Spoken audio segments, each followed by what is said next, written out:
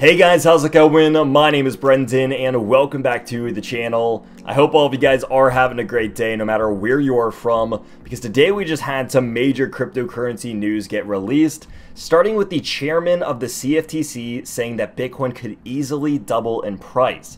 Now we also have major companies like Starbucks launching an NFT-based loyalty program, and Warner Music Group, which is an extremely large one, partnering with OpenSea to expand and advance their Web3 efforts. This could likely lead to a new age of music and how we purchase it and how we interact with it. This is a big deal. Now we also have Sam Bankman-Fried, the president of FTX, or one of the founders of FTX, saying that he is interested in purchasing Twitter after Elon has decided not to go through with it anymore. And there is XRP news all over the place, so I figured we rarely address XRP on this channel, but let's go ahead and talk about what's happening just a little bit so that we can understand why XRP is pumping so much at the moment. So if any of this does sound interesting, along with a bunch of technical analysis, make sure you stick around for the entire length of the video, as there will be important information discussed the entire way through. With that being said, let's go ahead and dive on into this news first, and then we'll get into some of this awesome technical analysis that we have for Bitcoin, because Bitcoin is seeing a little bit of stable price action around $19,000, so this could be a point that Bitcoin wants to hold before it moves up to some new local highs. Now, who is this chairman of the CFTC, and what even is the CFTC? Why is it a big deal for all of us? Well, this stands for the Commodity Futures Trading Commission, which will probably ring a bell for you, as it is fairly well known, especially within the United States, a fairly large organization at that. But the guy who runs this is a big deal. What we have is Benham saying that Bitcoin could easily double in price under CFTC regulation, meaning that even if it is under its CFTC regulation, Bitcoin could still double in price. If it's not, I think we all know that Bitcoin could still easily double in price regardless. So there's good news here in saying that whether Bitcoin goes under new regulation or not, it can still double in price here, and the chairman of the CFTC is agreeing to that and saying, hey, there's value in this thing is undervalued, regardless of how we regulate it or not, this thing will very likely double in price. And so that's good news from people who are very high up in the world of not only the US government, but regulation and things of this nature. So if you were scared about any of this, don't be, because we don't often see the chairman of something like the CFTC coming out and making a bold prediction like something could double in price and move up 100%. It's a very rare occasion, and that is meaningful and impactful in the least. Now, Starbucks is also planning to launch their NFT-based loyalty program. This one came out of left field because pretty much no one saw this coming. There wasn't kind of a precursor. No one knew this. There wasn't a press release. They just kind of hit the ground running and said, hey, we're going to be launching this NFT loyalty program, and the way that this is going to interact is going to be a really cool one, although we don't know everything about it yet. So the idea here is that they will be able to use this loyalty program through their app. Again, how exactly this will be used is not fully aware to us. There was a very short promo video that was released that was just kind of getting hype behind the idea. So I imagine in the coming week or two, or in the not so distant future, we will get more information revolving around this.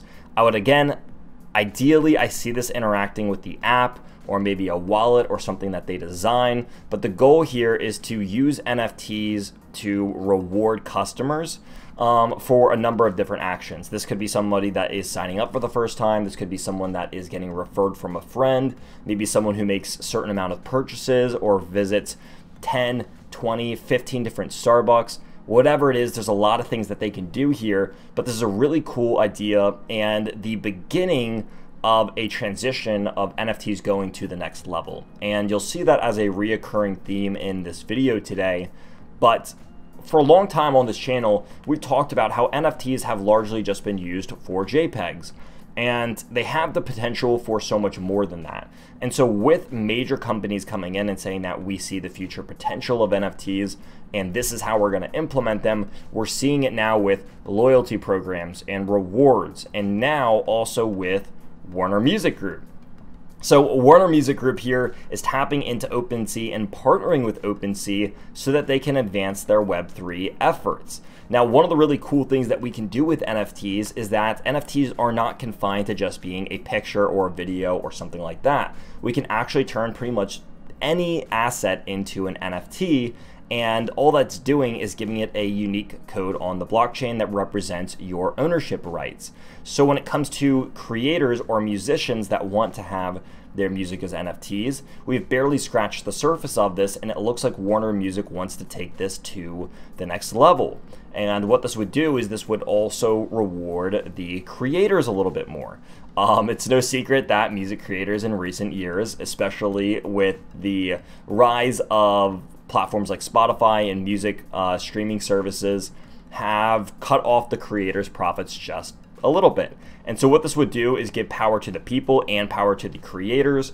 And this seems to be like it is a win-win scenario for everyone. And by Warner Music taking the first mover's advantage here, they kind of say and set the standard that they are going to be the prominent figure, at least for the foreseeable future. Now, maybe this prompts Apple Music or Spotify or iTunes or one of these big players to come in here and say, we want to disrupt this and make our own Web3 music platform, and that could be something as well. So I'm curious to see what kind of large bands or large artists come in and partake in this. I'm sure we'll see something from Snoop Dogg because he is a avid NFT and cryptocurrency member. We see him get involved with all sorts of things in the metaverse and virtual concerts. So I would not be surprised if we see someone like him or Paris Hilton or someone like that try to release music on this platform via NFTs. Now, let's get into some of the more interesting articles of the day. So FTX Sam Bankman-Fried saying that he was potentially interested in buying Twitter with Elon Musk. This is kind of another one of these ones that is out of left field. If you can't tell, I'm a little bit speechless here because this was so abrupt. Him and Elon have extremely different political beliefs. They have pretty different business models.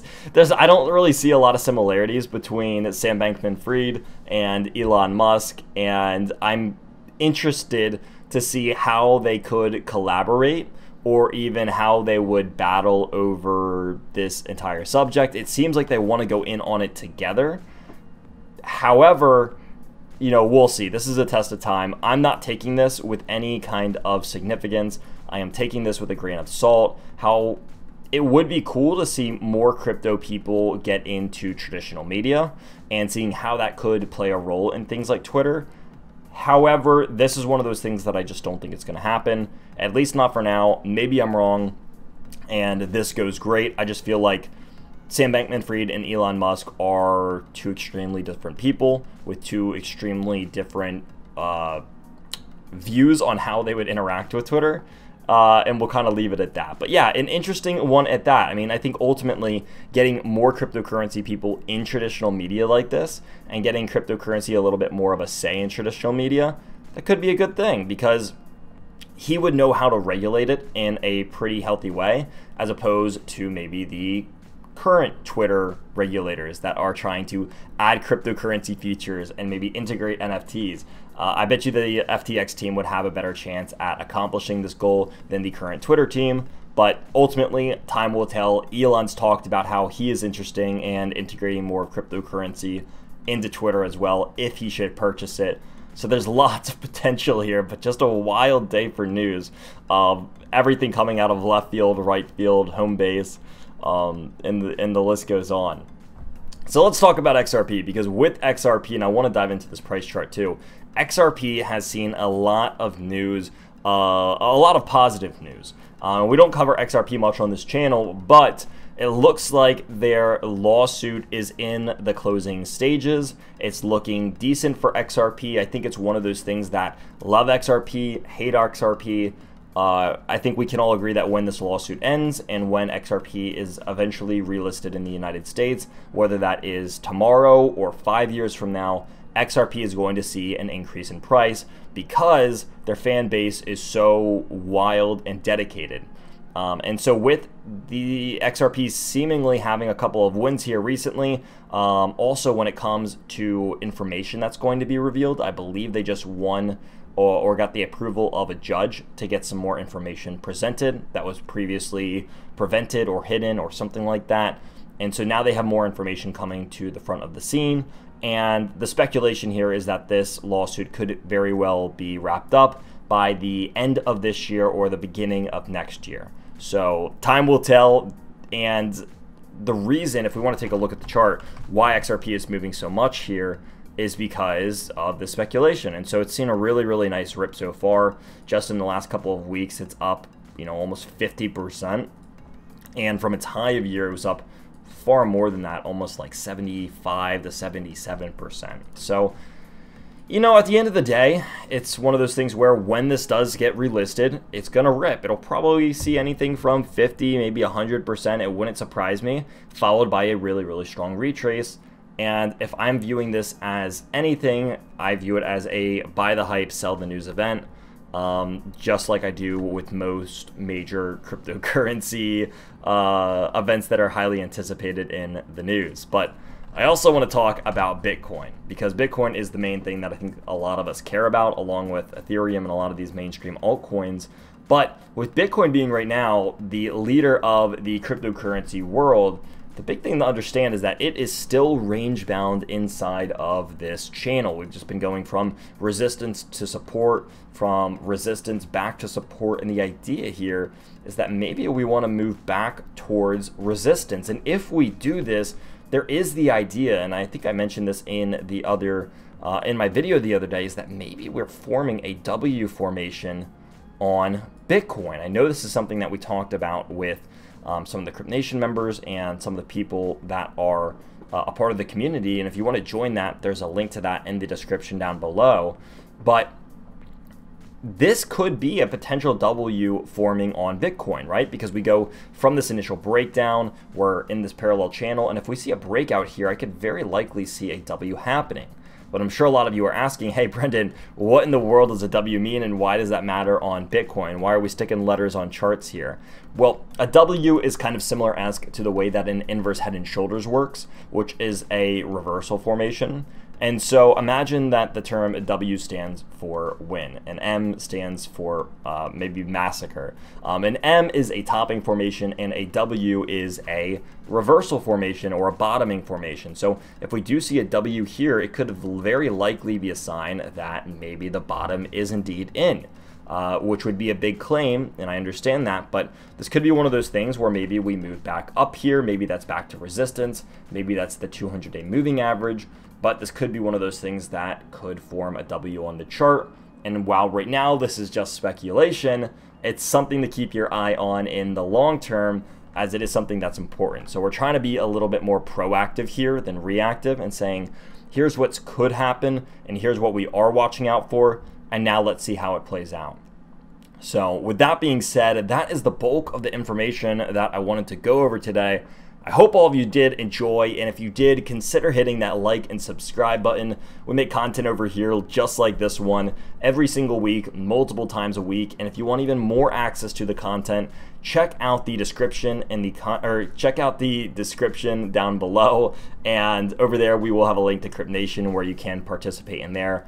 I'm one of the analysts over there, so I'm always contributing newsletters and live streams and things of that nature. So if you enjoy my content, that's just another place to get plugged in. But again, thank you all for watching, and I will see all of you in next week's video.